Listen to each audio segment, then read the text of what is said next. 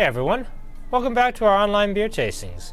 We're going to do a little bit of head-to-head tonight, a little Apricot versus Apricot, a little East Coast versus West Coast IPA. Let's talk about Apricot beers for a minute, just as we get into the the Cannery Okanagan days, which is an Apricot and Pinot Gris American wheat ale. There's some fun things to talk about with this, so let's talk about a little history on Apricot beers in general. So, in about 1994-95, all of the interesting, innovative brewing was happening on the West Coast. You know, we're going to get into it a little bit when we talk about the West Coast IPAs. We'll talk about Anchor Brewing and Sierra Nevada and Russian River and Blind Pig. We'll talk about a lot of what was happening on the West Coast. But they've always been a few years ahead of the East. And one of the beers that came out was out of Seattle, Pyramid Brewing, which for a brief period was actually sold in Alberta, before we got really into brewing here and we were still importing out of the US. They, in 1994, came out with Apricot Wheat Ale, just Pyramid Apricot Wheat. Didn't have a fun name or anything, but that was kind of the start of these American apricot ales, if you want to use it as a term. There isn't a ton of precedent for apricot being used in European brewing. Again, it's a not terribly common fruit. In 1999, of course, we had Cantillon Foufoune come out, which is an incredibly collectible, hard-to-get lambic. Bottle on eBay these days will set you back about $75, $80. But let's circle back here. So, it's 1994. Pyramid Brewing is brewing an apricot wheat ale. Well, what happened in 95? And this is an Alberta connection that I find very interesting. In 1995, Alleycat opened, and as one of their very, very first beers, they opened with Apricot, which was an apricot wheat. Was it a clone brew of Pyramid's apricot wheat? Probably a little, but you know what? It's kind of nice that we had an Albertan brewery jumping into this so early. The reason I'm kind of getting so much into the history is that apricot beers, you know, apart from basically apricot, disappeared. And I mean really disappeared. We had raspberry beers. We have the absolute dominance of Fernie's What the Huck Huckleberry Ale in the market. We have so many different flavors. Like, it was the summer of guava. We're coming into kind of pineapple season again. Like, apricot was one of the very, very first fruit beers that really captured the general public's interest and kind of took it from there. So this is an American wheat ale. Now, American wheat ales are inspired more by German Hefeweizen than they are Belgian wit, but German Hefeweizen, of course, has that kind of banana, clovey, coriander sort of character to them. American wheats don't. They keep the, you know, wheat base, which adds that kind of flowery, tart character to the beers, but it doesn't have that very characteristic German yeast, that Bavarian yeast. So that's your base beer, and to that they're adding apricots, and then because it is the Okanagan, and if you've ever been to Naramata, that's kind of the core of the BC wine industry, is the Naramata Bench. It's a perfect amphitheater for growing wines, especially white wines. If we're talking about micro appellations in BC, I'd probably call the Naramata Bench the best place in BC to grow wine. Don't have a lot of familiarity with Ontario, but let's just pretend that's not that good, because out here we don't see that much of it. It could be the best microclimate for making wine in Canada. And there's a brewery right in the middle of it, Cannery Brewing. I actually got to have my first pint of Cannery Brewing when I was in the Okanagan. A little tiny roadhouse across the street from the hotel we were staying in. And it was the Naramata Nut Brown Ale, and it was absolutely delicious.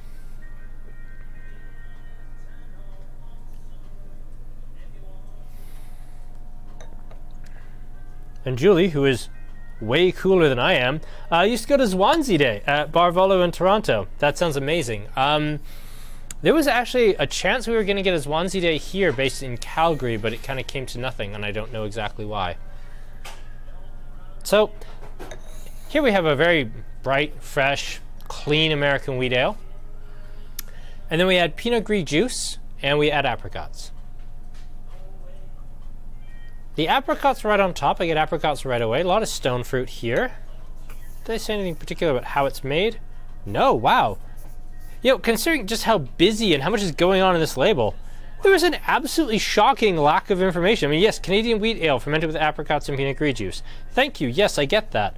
But No, there's a very tiny amount of information on that. That's interesting.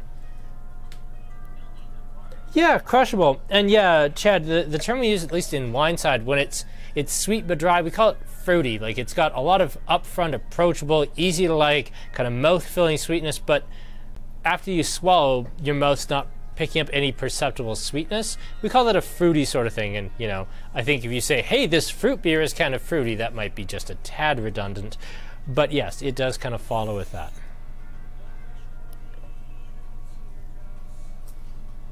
One thing I'm surprised at is just how much that American wheat style actually translates through this. I mean, yes, I get the apricots. Yes, I get the... You know, I was about to say I get the Pinot Gris. Does anybody get like a distinct like white grape or wine note out of this?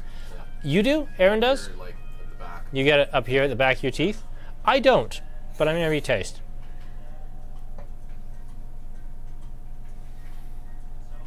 Yeah, I think like the white wine is way back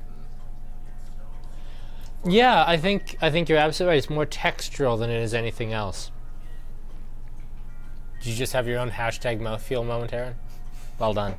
But yeah, debatable whether we get a lot of wine character out of this, but one thing I do get is, especially on the nose, I get the fresh crushed wheat. I get this, if you've ever been to a brewery or ever homebrewed, freshly crushed barley and freshly crushed wheat has a really distinctive smell. And this has that aroma of being freshly mashed in or maybe just freshly ground malt. And I absolutely love that. Like, it's a beer that, you know, it's advertising the apricots and Pinot Gris, but underneath, this is one hell of a wheat beer.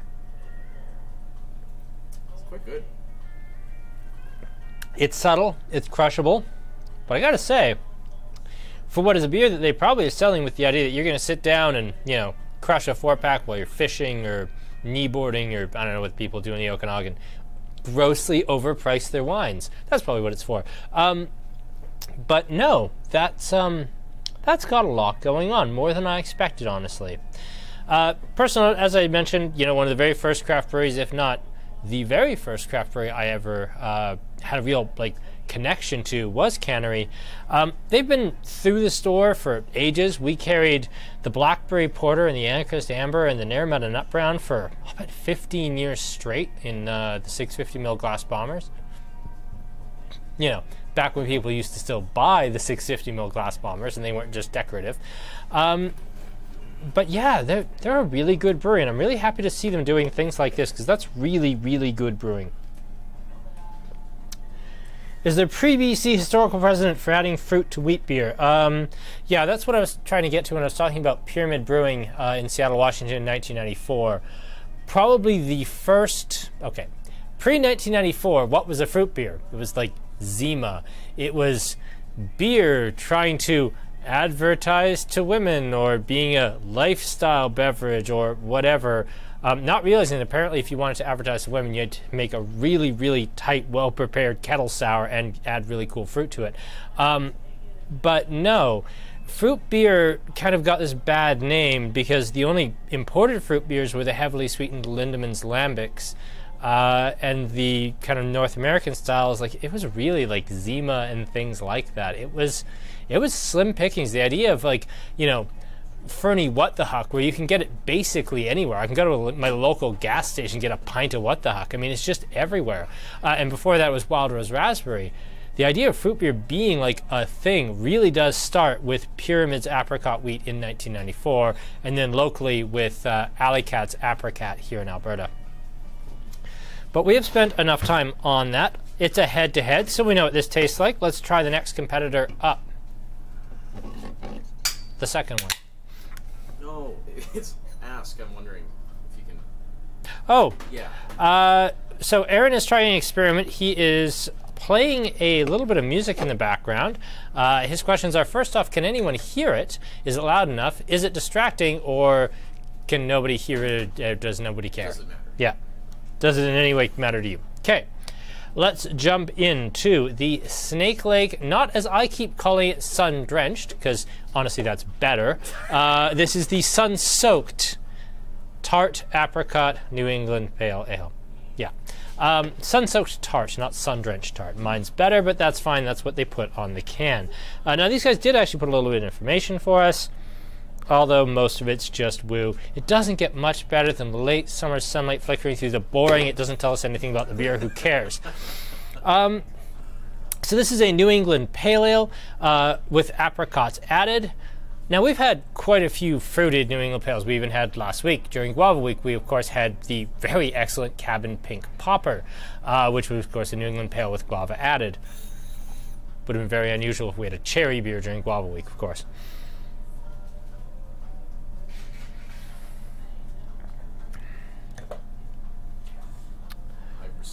I remember Brewster's on Mayor McGrath. I'll just leave out the second line. I remember Brewster's on Mayor McGrath. I remember when Brewster's brewed beer on Mayor McGrath before they took it all up to their central facility. And they actually made beer here. They had an actual functional brewery that wasn't just for display. And then I remember the worst years where they were brewing everything in a central location in Calgary and shipping it down here. And the food kind of went downhill. And they weren't brewing. The brewery was just polished once a week to make it look nice. And then it became the Tank House, which is exactly like Brewster's, but without the license, and it kind of struggled along for a couple more years, and the tap list went really downhill. Which, considering it started out as the Brewster's, which isn't really known for its tap list, that had to be bloody hard to do, is to take it downhill from there. Oh, I like this. Oh, the apricots come through more than I thought with this. Alcohol's 5.5, which is either the same or slightly higher than this. 5 flat, okay. When I'm checking alcohol in this, it's not like, whoo-hoo, gonna get ripped up tonight. Fun thing about alcohol, this is something we've covered a surprising amount on the wine tastings. I don't think it's something I've brought up on the beer tastings. Alcohol in a fermented spirit has a really, really unique trick.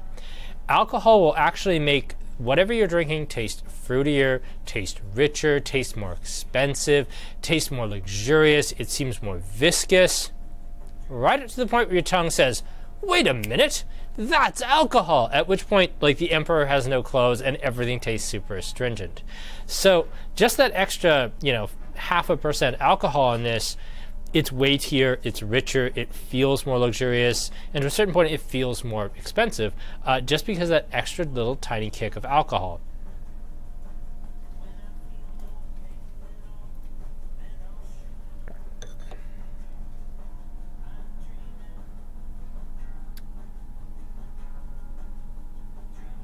Just running through the comments here real quick. Don't get white grape. I don't either.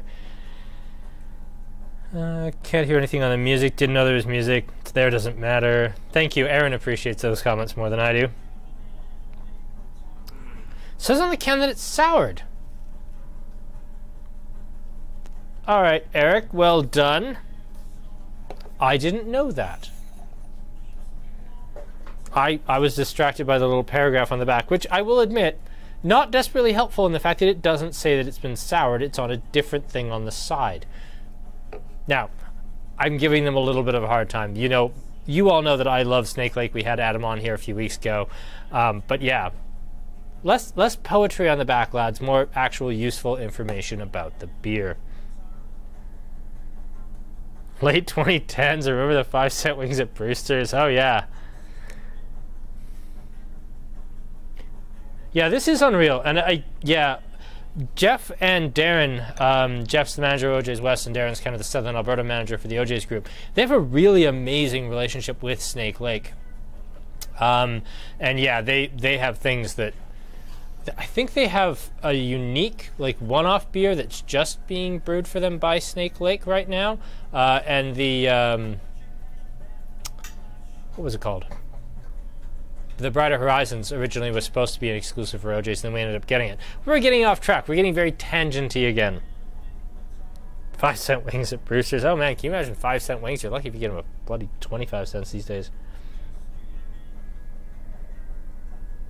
Yeah, the other pale ale, that was the Brighter Horizons, which was a lightly fruited pale ale as well. I don't think it was soured, but then I didn't know this was soured.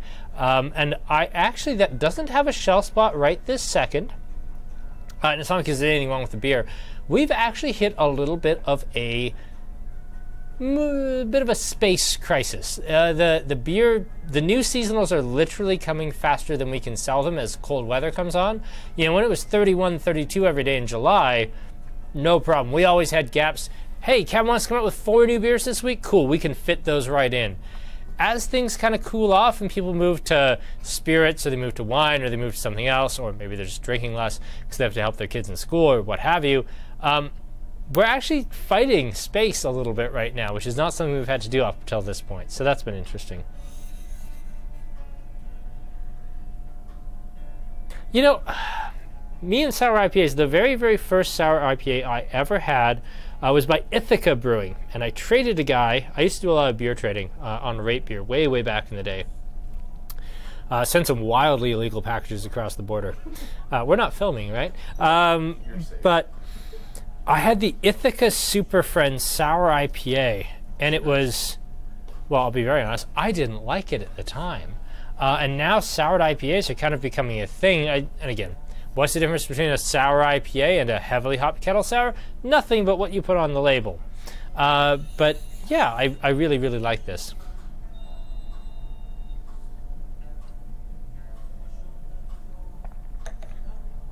You'd assume they were drinking more, helping kids in school. That's probably fair.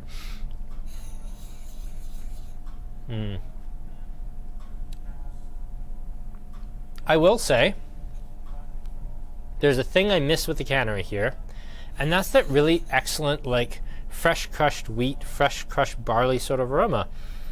Don't get me wrong, this is brilliant. I get the apricot, it melds with all the tropical fruit from the hazy pale ale style. This suits an apricot very, very well. But underneath, I don't know, can't really taste the malt bill, can you? Not that there's anything wrong with that.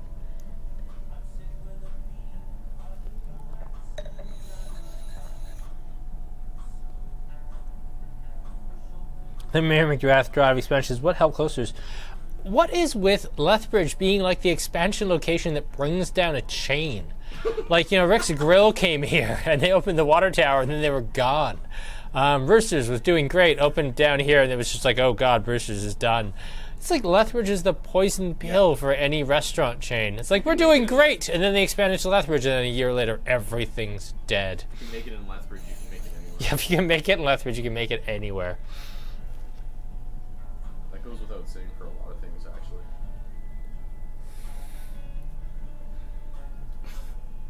Actually, right? So I was saying earlier that I couldn't really get any of the malt bill. Right at the very, very, very top of the glass, like almost out of it, I'm getting some really nice, pretty cereal grain. But I've been actively looking for it for the last 2 minutes, too.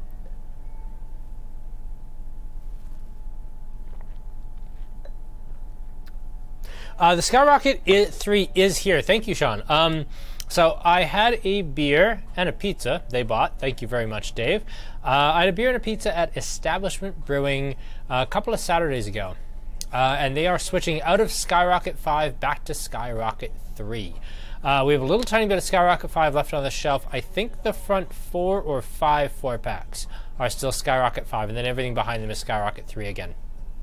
So different hop bill, different everything. But if you do want Skyrocket 3, if you don't want 5, I'm going to sell it to the 5 first. It has to be the front spots. But if you really want a 3, either reach further in the fridge or just ask. We do have plenty of 3. I just want to get out of 5 first.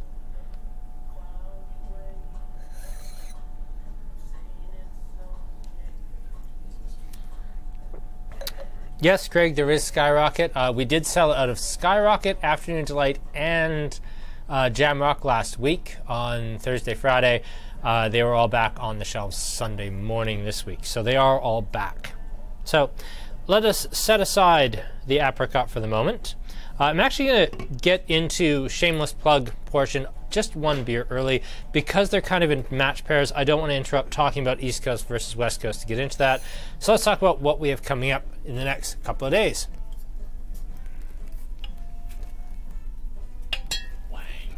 So, if you have ever wondered, oh, I love the beer tasting because it's such good value. But I don't like doing the wine tasting because it's so expensive. I literally think I'm making more money on this week's beer tasting than this week's wine tasting. This week's wine tasting is basically being done at cost at $85.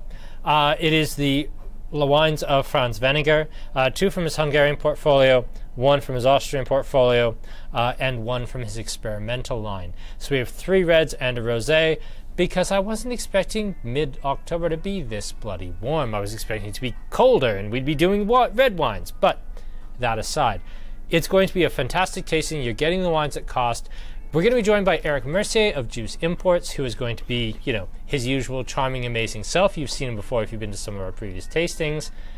And then beside that, there's still a chance. We don't know. We're not going to guarantee it. But Franz Weniger himself, of Weniger, like the guy, actually expressed an interest in doing this with us. It would be 2 in the morning in Austria for him. But he said maybe. And I'm going to keep saying maybe right up until the point he says no. And the more times we mention it, the more peer pressure he's going to feel to do it. I strongly doubt he's watching this video, but if he is, now he feels more peer pressure. For beer tasting next week, we are going to jump into something really exceptional. We are going to go Germany. You know, I was going to do an Oktoberfest theme, and then I realized this is going to be just like the All the Things Stout, because if there's anything I hate in beer, I was going to say more than that All the Things Stout, but there's nothing I hate more than that All the Things Stout. I really hate Oktoberfest style beer. I don't think they taste like anything. I think they're watered down Munich Helles with no body that are, you know, 4% alcohol sold in giant liter steins to tourists. I don't think Oktoberfest is a desperately interesting beer because it's literally a more watery example of a good Munich Helles. So I'd rather do a Helles. So we're going to do 2 from Alberta, 2 from Germany. We are going to do the Annex Ship-Shape Munich Dunkel. And then, of course, the 2 classic Bavarian styles are, of course, Dunkel and Hefeweizen, 1 from Canada, 1 from Germany. And then the Munich Helles from Establishment. If you haven't had Mellow Gold yet, oh, you're in for such a treat. It tastes like the world's greatest Ritz crackers, and I mean that in the best possible way. And then we have the Keller beer, not a style we see a great deal of, but a style I really, really like. If you want to think of this as kind of pre-1900 Germany's answer to IPA, well, you'd be very, very wrong, but you wouldn't be that far off. So, some really interesting things coming up for upcoming beer tasting.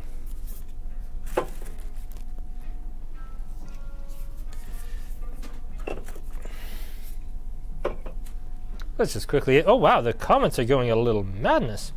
Social Candy is really good.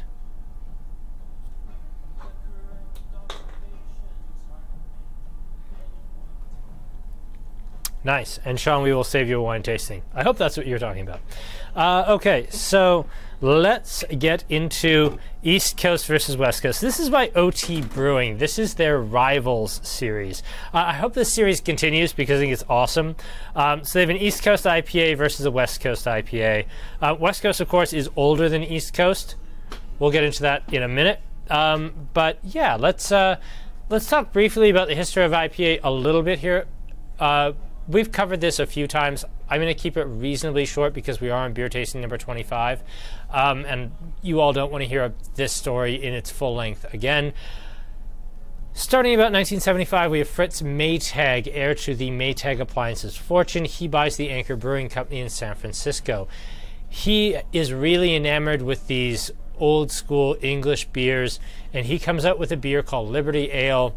He uses an almost forgotten process called dry hopping, where you add hops to the beer after the beer is already boiled. Liberty Ale is considered by most to be so hoppy you can't drink it, but it becomes beloved by a small set, including the gentleman who started Sierra Nevada Brewing. He opens that in 1980. He brews what is considered then to be the hoppiest beer ever made in Sierra Nevada Pale Ale, which at this point I could drink like Bud Light. And that kind of kicks it off. We have Vinny Cilurzo in 1994. He gets started with Blind Pig Brewing and then, of course, goes on to open Russian River Brewing. We have Stone. We have Pike's Place Brewing was really, really early in Seattle. We have AleSmith, of course. Like it snowballs from there. We end up with this California super bitter West Coast IPA. But like I said at the very beginning, The West Coast's always, well, I was going to say 5 years, but in this case about 25 years ahead of the East Coast. But in about 2010, a brewery called The Alchemist, and I actually was lucky enough to trade, back when I was still beer trading on Rate Beer, I was actually able to trade for a can of the Heady Topper Alchemist New England IPA. Now, they were a really tiny brewery, and this was an absolute like peak hype. And I want to talk a little bit, this is something I've covered before, but in about 2010, 2015 era, the entire beer zeitgeist was, rightly or wrongly, based around two websites, Beer Advocate and Rate Beer. They're basically Yelp for beer. You are allowed to give it a 1 to 5 star rating. You could, and with, you know, tenths of points, and you could leave either nothing or a full review. And these beer websites created immediate hype. If something, you know, popped up on and everybody started giving it, you know, high 4s into 5, it would become the most desirable, crazy, search for, like you'd go to the trading forum and it'd just be everyone is looking for this beer. Heady Topper was like that. Heady Topper really got huge. And this was when East Coast IPAs were having a moment. Now, we've always had Dogfish Head and Sam Calagione, who's made some incredible IPAs with his 60 and 90-minute IPAs. Those are spot on.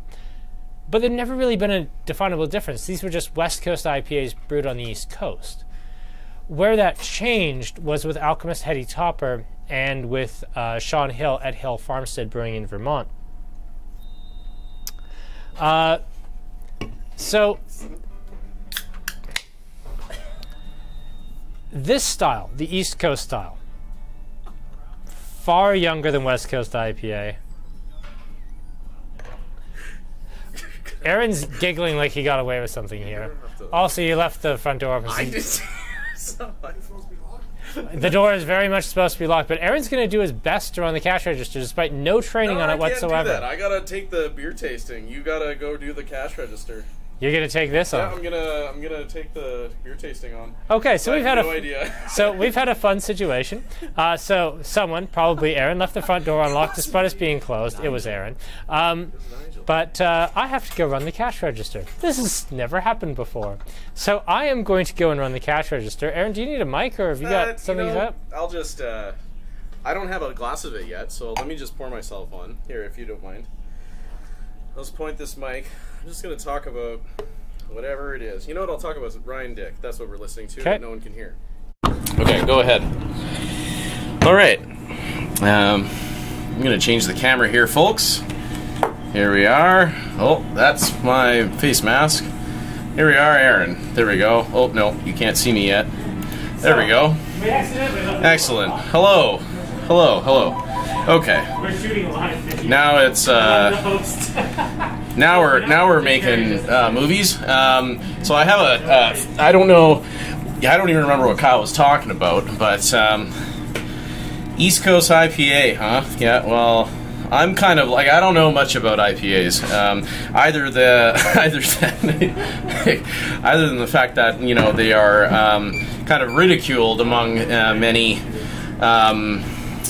crowds. I don't know. I feel like they kind of had a bit of a recent rise to stardom and graceful, maybe not fall. No, that's not true. Like, I mean, I think among the people who like talk about beer, they're you know, a very important installation in you know, anyone who's tasting beer. They always kind of want to know what's going on in this world. That's important to me, and I don't actually know shit about beer. You know, I like beer because you know, I think that the elements that go into like creating something, its chemistry, it's all these things, that stuff is really like important to me, and I like how you can change those subtle details to you know, make something that's like pretty exquisite. I haven't even tasted this yet. I'm just kind of like laying out a bit of a resume, which is literally nothing aside from like drinking with Kyle occasionally. So anyway, I was on radio for a little while. That was my job for you know, before I ran things like this. So I do have a gift of being able to bring literally zero content to the table and make it sound like I've been talking for at least 5 minutes straight. Here's Kyle with the weather. Wow, you didn't sound nervous at all. You definitely did go on a complete ramble that made no sense whatsoever. You did great, Aaron. Proud of you, buddy. All right, so that was why we locked the front door, Nigel.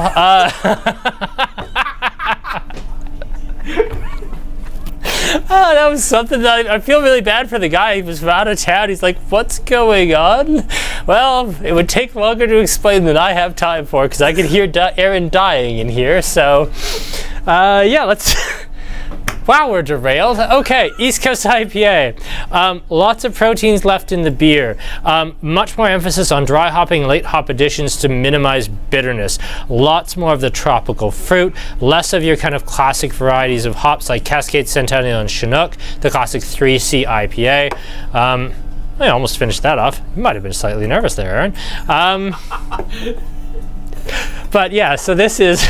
Wow, I can't believe I picked that up that well after that. So this is the new school of IPA. If you came into the store in, like, let's say the last 18 months and you were freshly 18 and you were really excited about IPA because maybe you just had no social life, this would be the style of IPA that you were very used to, versus those of us who grew up drinking Tree Hophead because it was the only IPA in the whole damn province that wasn't super expired when it showed up on liquor store shelves, even if you ran that liquor store.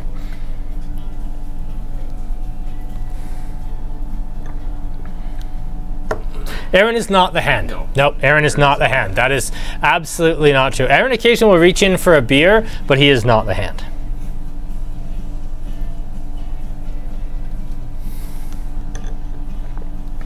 Yes, Aaron is a hand, exactly. Oops. There you go. Oh wow, the comments are just amazing. But yes, okay. Yeah, that was fun. So this is our East Coast IPA. This is by OT Brewing out of Calgary in their rival series of the East Coast style. Salty. Is there some salinity? So I will say these are quite fresh. These showed up last week. Salty. Like real black licorice, like way back in the back of your mouth, like that salty ass, like black licorice flavor. So you're getting big salt, big black licorice. Like not black licorice, like apparent. It's like back there somewhere. An afterthought, kind of. Well, I'll be honest. OT Brewing, I think I agree with Aaron. This actually has a little more bitterness than what I would consider like a classic New England IPA would have. Let's have this, again, right against the Sun-Soaked Apricot, which is very New England style. I think that, despite the fact that A, it's sour, and B, it has apricots in it, I think that kind of captures the East Coast style a little bit better. That's not a bad IPA, but I would say rather than being purely East Coast, I'd say that sits more on the fence with like the 88 Wave Pool, which is neither. It takes some notes from the West Coast, it takes notes from the East Coast, and it's kind of a no-coast IPA, which is kind of interesting. Or both coast, I suppose, but no coast sounds cooler because we're in Alberta and we don't have a coast.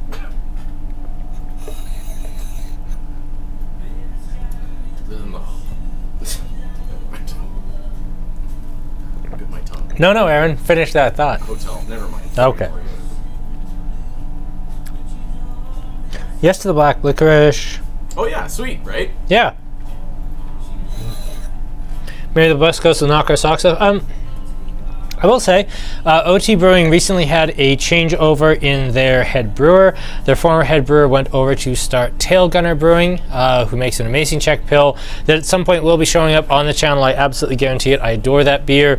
They're the only people like in Alberta who are actually doing the proper step mashing method of making your pills, where you start with a fairly cool mash, you take a third away, you boil that, and then you add that back to raise the temperature of the mash, and you take some more out, boil that, add it back, rather than, you know, being like a normal person, not a crazy person, you know, increasing the heat as you can with modern brewing equipment. Now they do it the super old-fashioned way, which I really respect and I think makes a better Pilsner, or at least it makes a better story. So we will be featuring that at some point. That said, the OT Brewing, like, I absolutely adore their American Mild, the 500 and double 500.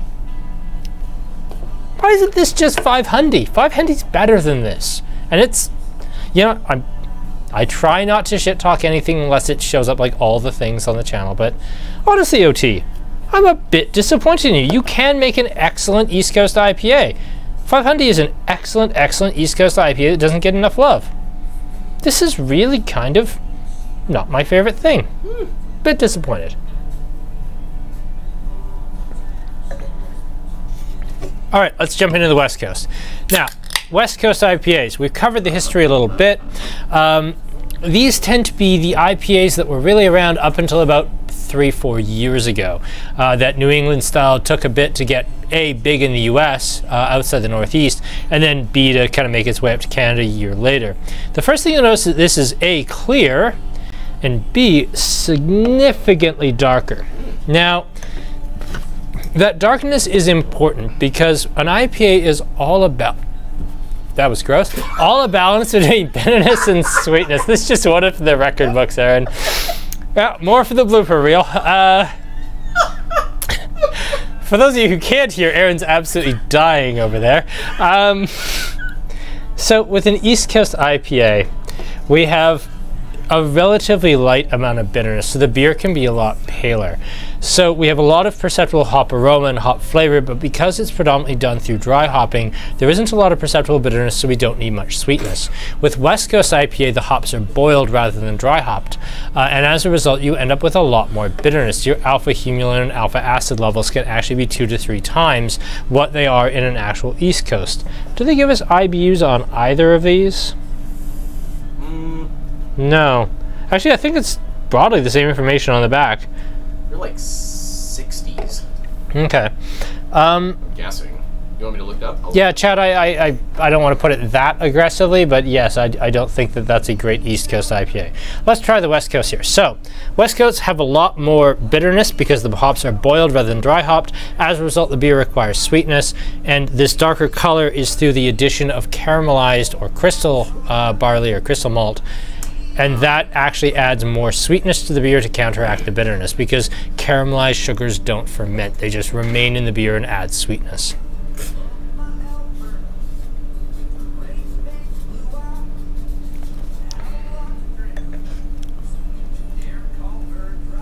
Apparently they are 40 versus 70 IBUs. That would check out. That does tend to be broadly the same. Redemption, this is better. Yes, it is. This is very much that classic 3C West Coast IPA. I'll guarantee this has tons of Cascade in it. And I will say, the reason that Cascade is so omnipresent. So when Sierra Nevada Pale Ale was kind of coming along in 1980-81, that was about the year that Cascade as a hop variety was actually developed. So since basically every West Coast IPA owes its roots to Sierra Nevada Pale Ale. And I know the stories about, oh, in Victorian England there were these boats and you needed to go to India. Rubbish. It is A, it's barely historically true, and B, that would have been wildly bitter, and then it was actually more brewed as a concentrate designed to be cut down when it got to India. There is no, the name carried nothing, there's no brewing connection to the English beers. That's why I don't mention them generally. But let's cut back to Sierra Nevada here. This is a West Coast IPA in the model of the original Sierra Nevada Pale Ale, which came out when Cascade as a hop came out, and as a result, they wanted to use this new all-American hop that was called Cascade. And because they used it so heavily, and because it was so distinctive in their beer, Cascade has remained to a certain point, although these days it's really being overtaken by Amarillo and Citra, which I will admit are better hops, but they don't have the history, damn it. That's why every West Coast IPA, perhaps that you've ever had, has had some Cascade in it, is because, that's the people who started it.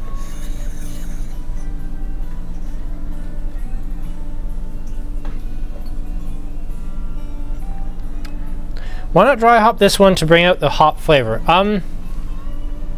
I would guess to exaggerate the differences between the traditional East versus West Coast styles. I would suggest that if they really wanted to do that, I would have brought the bitterness on this up a bit and just made this a can of 500. But I think that the choice not to dry hop this would be deliberate in the sense, not that dry hopping was unusual on the West Coast at all. That goes right back to Anchor Liberty, which is like the proto beer for all of this. But dry hopping as a rule is so absolutely critical. How about this? It's so critically important to East Coast IPAs. Without dry hopping, East Coast IPA doesn't exist. You can make a damn fine West Coast IPA without hopping, or dry hopping. You literally can't make an IPA without hops. You can make a really good West Coast IPA without dry hopping. It would be difficult. Your brewing would have to be perfect, but you could make an exceptionally good, drinkable, maybe not world class, but damn drinkable West Coast IPA with no dry hopping. You literally cannot make East Coast IPAs without dry hops. Talk about the art for a second. Eric will appreciate this. Sure. Manga, obviously, like Astro Boy, like we're. Well, are you on voice? No. No. But so we want to talk about. I'll zoom in a little bit. Aaron wants us to talk about this a little bit, and I'm not the person to talk about it. It is ridiculous. I quite like it. Well, let's put them in the right order. So they're headed right after in a very kind of Japanese anime style. Yeah. It's very, I love the packaging. I think it's absolutely brilliant. And I love the idea because we're all talking right now about East Coast versus West Coast IPA. We're talking about this idea of, well, East Coast IPA's had its real moment in the sun, but people are starting to slide back to the West Coast a little bit. I love that they kind of said, okay, well, let's test that market. Who likes this better? Who likes this better? Well, I like this better because 500 is great. I don't know what happened here. And this is like a really solid West Coast IPA. This reminds me a lot of Tree Hophead. This reminds me very much of not so much Sierra Nevada Pale Ale, but Sierra Nevada Torpedo, which was their... Once Sierra Nevada Pale Ale started to, hardcore, like, hoppy IPA drinkers, started to become a little too soft, they launched Torpedo IPA, which was like everyone else's IPA, but way more bitter and way more hoppy, and they kind of clawed some of that market share back. Yes, exactly. Late hop additions for West Coast. You can get some great flavor without dry hopping. So yes, you can get your 5-minute, 1-minute knockout hop additions. You add it to the boiling wort, and then you just turn the heat off and just let it go, let it cool off. There are some really, really pretty ways to do that.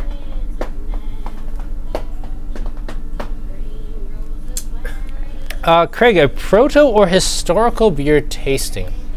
I mean, you'd have to have Anchor Steam or Anchor Liberty, which is annoying because Anchor is really, really hard to get right now. My brain is telling me that Sleeman's bought the right to Anchor and then hasn't imported any. I'm not sure exactly what's... That was the best one, you dick. There's still some there. Okay, fine. If anyone's curious about my rankings, You read like a book. Proto beer. So what would that look like? So you'd have to have something like your proto apricot beer. Well, let's say we can't get pyramid apricot. We do apricot. Your proto brown ale would almost have to be Big Rock traditional, which I have no problem with. I still like trad, and I will have it on tap occasionally. Huh. You'd have to have tree. Okay, let's walk this back. Let's say we're not going to do the very first progenitors for the style, because that would be very difficult to do.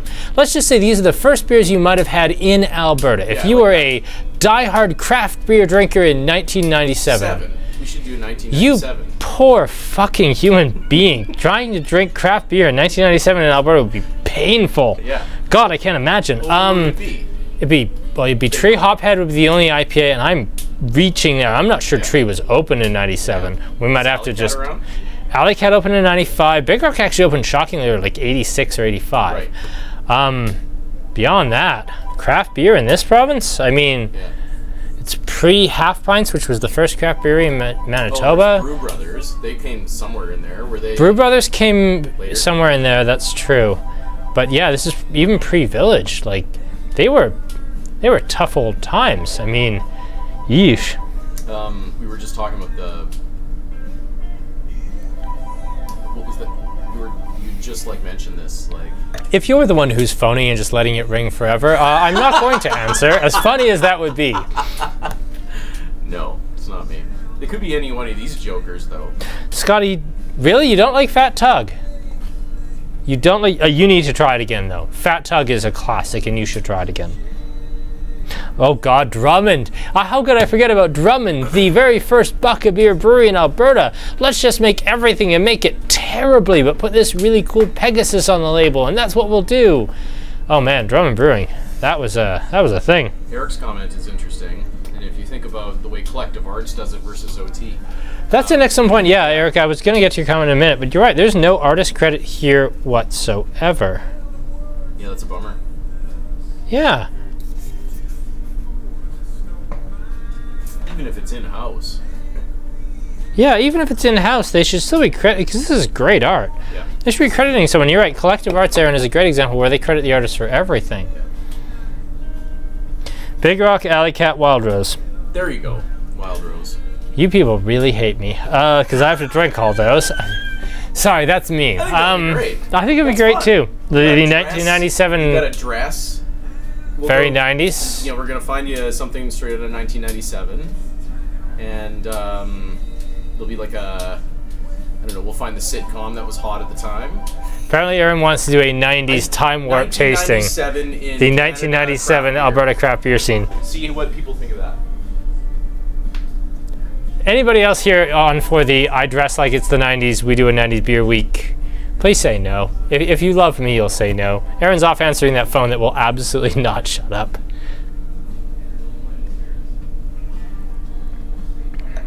Oh, I know. No, I know it's funny. I just don't really particularly want to do it. Any questions about the beers tonight? Because we've gotten through this in a reasonable amount of time. We're 50-ish minutes in. I think we've covered a lot of ground. And yeah, we will, if I dress 90s or not, be prepared for not. We will do something in a beers you could get in 1997 in Alberta. Now again, they won't obviously be in the same form because it's been 23 years. And I guarantee you trad has changed quite substantially. Because you have to do trad because it's the, I won't do grass because grass is shit. But trad has changed a lot. Wow, so Wild Rose, Alley Cat. This is going to take a lot of research on my part, and I'm not saying that as a bad thing. I'm actually really looking forward to this. What was available in 1997 in Alberta from these breweries that they'd still stand behind today? That'd be really interesting. And Big Rock is coming out with a retro pack. Wait a minute. Did Justin suggest this early tasting? And no, I know. You didn't. How about getting casks? We are in a cask beer wasteland. The reason for that is, I think, venue limits. There's not really anyone in town who's really into doing cask nights. And I know Cooley tried doing them on a weekly basis or monthly basis for a while. I've seen Kingsman do them. I think Telegraph has done them. But I don't know why we don't really have more cask nights, other than the fact that I don't think they've been desperately successful anywhere else. We have such amazing breweries. I would love to have Skyrocket with peaches, or super saturation but with hops in the cask. I'd love to see something like that. Now, while bars are still at 50% capacity, I think that might be the wrong time for that. But I do really love cask nights, and I would love to see that come back. Kyle with the soul patch, that's not happening. Oh man, did Drummond actually bribe people with a $2 bill in each case? I feel like these days that would be against the liquor laws.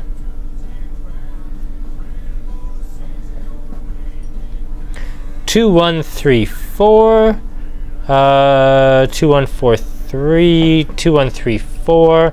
I'm loving seeing how much love for Cannery, which is not a brewery we work with all that often. I'm loving seeing the love for that. 1 and 2. Fernie would make 1 and 4. Fernie, I will say, Fernie's done some exceptional work. We have, I'm about to make a lot of people very upset with me. Aaron's laughing with a childish glee at all of your suggestions. So on this right now. You've destroyed me. You've ruined me, all of you. Yeah, Scotty, I'm kind of in with you. 2, 1, 4, and then getting run over by a tractor, and then 3. Yeah. You know what? I really respect OT. I was really excited for this. I kind of feel like they've let the side down. I don't know what to say about that East Coast IPA. They make a great East Coast IPA. I'm pretty sure we've done 500. We've definitely done double 500. They're both excellent beers. I really don't know what's happened here. You didn't like those at all? Either? the West Coast's okay. Yeah. It's not exciting. During the height of West Coast, there were lots prettier West Coast IPAs. I feel like you switched them. Is this your I did. No, this was right, that's the actual order. I like this. First time we've had a hands down winner. Yeah, you're right, but it kind of earned it this week. That's, even if I didn't know it was sour, and even if I made fun of the poetry on the back, I kind of think that's really respectable. That's a really, really good beer. Well done, Snake Lake. That's a very respectable beer. Good brewery, yeah. Good brewery, good beer, yeah. And nice people. Adam's been nothing but a friend to us. It'd be nice to have them on again. Can you tell the folks what we've been listening to the whole time? They can't hear it, but I drew a picture. See what I drew? So Aaron's very, very proud. To the camera. So this is what we have been listening to. Up a bit? Yeah. Okay. Right there, yeah, that's good. Okay. Get to Know Lonesome by Skinny Dick. Just came out, and it's really good. You should go over to the Bandcamp page if you can. Eric said that his copy just came in. I'm sure he can vouch for the fact that it is probably the best country album to come out of southern Alberta this far anyway, in forever. So that's nice. Where the hell is Moose Jaw? That's all. That's all? Yeah. Thank you. Appreciate that moment. And if you love Aaron's artistic direction with our channel, and how could you not, he was also very heavily involved in that project, because why would you hire anyone but Aaron? Thanks, Kyle. Thank you. You're welcome. Nice. Yeah. Has anyone had the other two in the Rival Series? I didn't know there were two more in the Rival Series, so no, I have not. Well, we pick whatever beer you make fun of. Well, you know, I do endeavor to be very honest on this, and I don't ever want to say anything bad about a brewery that I respect or about people that, you know, really do hold my meal ticket in their hand, because if I absolutely rip something establishment over the coals, and then they cut me off, well, that's a huge deal to the store. But I also really do want to be honest. And if establishment really turns out a dog, I hope they'll forgive me, because I will say this sucks. I don't like the Rivals East Coast. OT makes a couple of great East Coast IPAs. That is not among them. That is honestly kind of a miss. If I was coming to the store, this theoretical customer that doesn't exist, and I was looking to learn about East Coast versus West Coast IPAs, and that's what I thought East Coast IPA was, I don't think I'd like East Coast IPA. So, yes, there's two of each in the Rival pack. You lost me at country. Well, you know, you can't please everyone. That's right. I'll be honest, the music, Aaron and I, so off camera, Aaron and I are both giant music nerds. So yes. One of the absolute delights of doing these is usually we open a bottle of wine and then we absolutely geek out so hard about music for about like up to a couple hours, a couple of these weeks. We just listen to bands we like and reminisce, and I got a couple for you this week. Do you remember Karate? Yes. Yes. Don't even. Anyway. I know. Anyway, so tonight's gonna be fun. Tonight'll be good. But yes. That's good. We're done. Like the ideal, but me too gimmicky better. Yes. I wonder if this was maybe a suggestion by like an assistant brewer, and then they handed it over making the beers to that person, because OT does better East Coast IPA than this. They just do. I don't know where this came from. I don't know what's going on, but yeah, this was a bit of a miss. Also, if you love these beers, we now have them on sale for probably 50 cents above cost, because I bought a lot of them because I love the idea. Oh my god, that's better. The Snake Lake's just brilliant. It is good.